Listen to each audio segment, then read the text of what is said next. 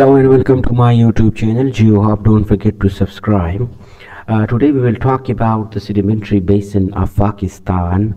The main sedimentary basin in Pakistan are we have three main sedimentary basin of Pakistan.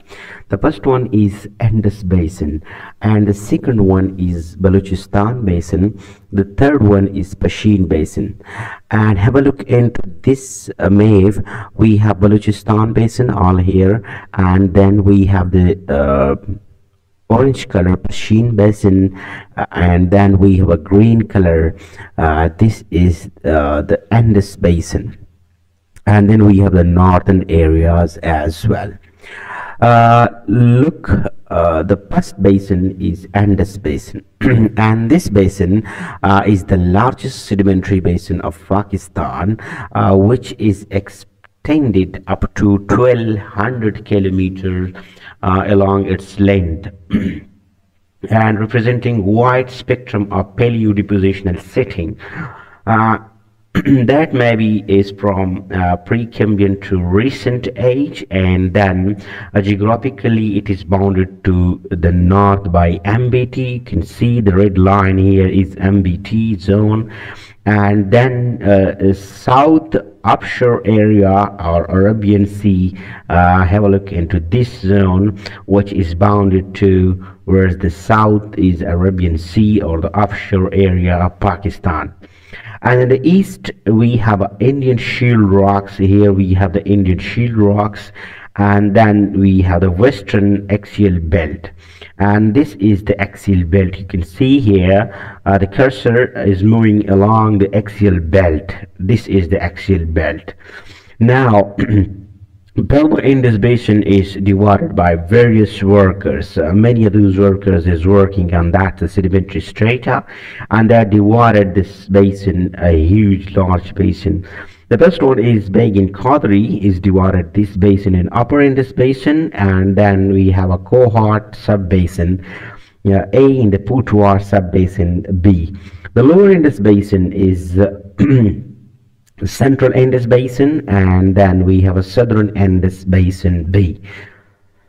These are the subdivision. Indus Basin is further work on this basin. Ahmad Reza is working on that Upper Indus Basin. He divided this into Upper Indus Basin, Cohort Deep, and then we have Potwar Deep, and then Lower Indus Basin, Northern Lower Indus Basin, and Suleiman Deep.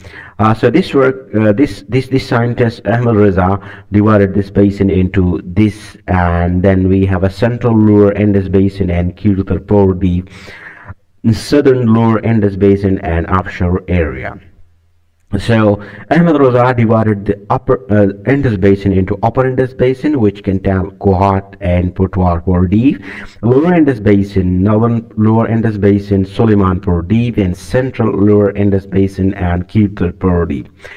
Similarly, the C is the Southern Lower Indus Basin for easiest to understand those.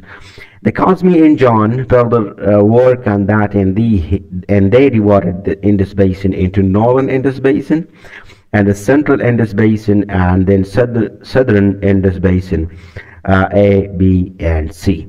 Have a look into this Cosme and John, Cohort and Potwar sub-basin.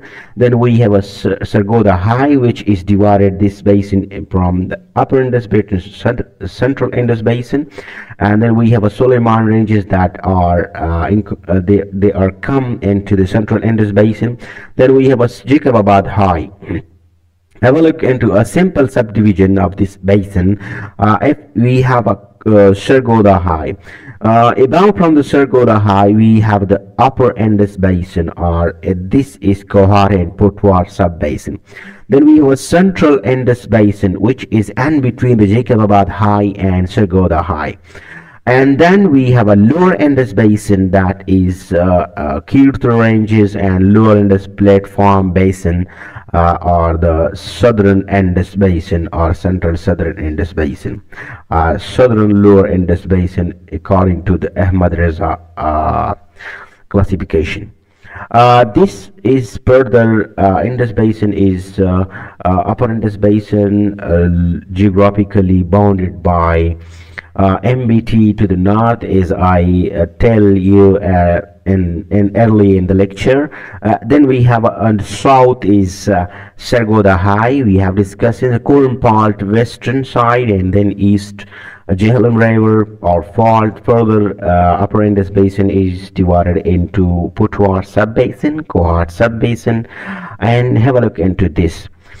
This is the upper Indus Basin. Geographically, when you can see the red line here is the MBT, main boundary thrust.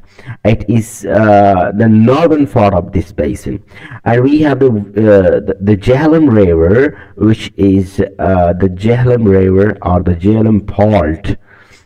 Is in the east side of this upper Indus Basin, and the Coram Fault in the west side. Here, look at this is the Coram Fault, and then we have the southern side, we have the Sargodha High. This was the geographic location of the upper Indus Basin, and then this basin is further divided into two sub-basin. One is Kohat sub-basin, or the other is Potwar sub-basin, and those sub-basins are two sub-basins are further divided with a reference line in the Indus River divided these basin in the middle here.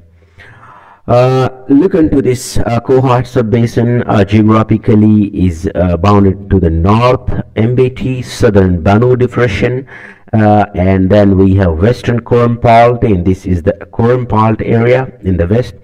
East is the Indus River. So make it so simple.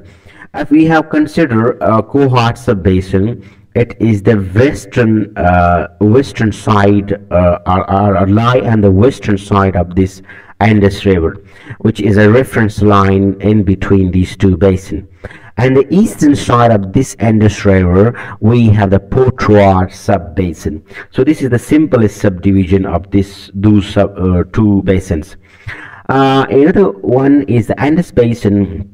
Lower Indus Basin, geographically bounded to the north by high, which is called Sargodha High, and then the western side, or the southern side is offshore area, and on the western side axial belt, as I can tell you, and eastern side is Indian Shield rock. Further, lower Indus Basin is subdivided or divided further into two: central Indus Basin and southern Indus Basin. Have a look into this Kohat sub-basin, and then we have a Sargodha High.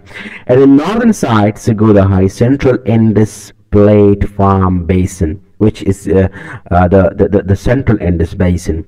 And then we have the southern Indus Basin, which is the lower Indus platform basin, below from the Jacobabad High. So these are this division, and then we have Pashin Basin here, and then Trop, and then the Kirtar ranges as well. These are the geographic location. Further, we have a central Indus Basin, and also called Suleiman Sub-Basin. Remember this name, the Suleiman Sub-Basin. You can see they have the Suleiman ranges is lie in the central Indus Basin. That's why it is also called Suleiman Sub-Basin. And the northern side, this basin geographically is connected to the Sargodha High, and south this is Jacobabad High. Both the highs, in between these both highs, we have a central Indus platform basin, or Suleiman sub-basin, or central Indus Basin. And the western side is the western mountain ranges is called Suleiman mountain ranges. Indian Shield rock is in the east side. This is the eastern side, so the eastern side is connected with the are connected with the Indian Shield rock. Southern Indus Basin is also called Kirtar sub-basin, because the Kirtar ranges, a lot of area is covered by these ranges, so this is also called a Kirtar sub-basin. Northern side, Jacobabad High. We have seen the northern side is this is connected with the Jacobabad High, and then we have a southern side is the offshore area, and the Kirtar thrust is and the west, and the Indian Shield Rock in the east. This is the geographic location of these central Indus Basin and southern Indus Basin. What we can see, the lower Indus Basin. These are the subdivision of those. Further, we have a Balochistan Basin, which is the vast, high, this is second largest basin after the Indus Basin, is the Balochistan Basin. And then we have another one is the Pashin Basin. So these are the basins of Pakistan. And in a lot of sedimentary strata is located or present in these basins, which will be covered, which will be understained, which will be covered all in the next coming lectures of this series. You under the stratigraphy and you under the stratigraphy umbrella. So we then further now after that we will cover all those from the Precambrian to the recent age, all those stratigraphy which is present in the Indus River or the Indus Basin, and then we have covered all those sedimentary packages that is present in the Pashin Basin, then all those packages successions from Precambrian to the recent in the Balochistan Basin. Thank you for watching.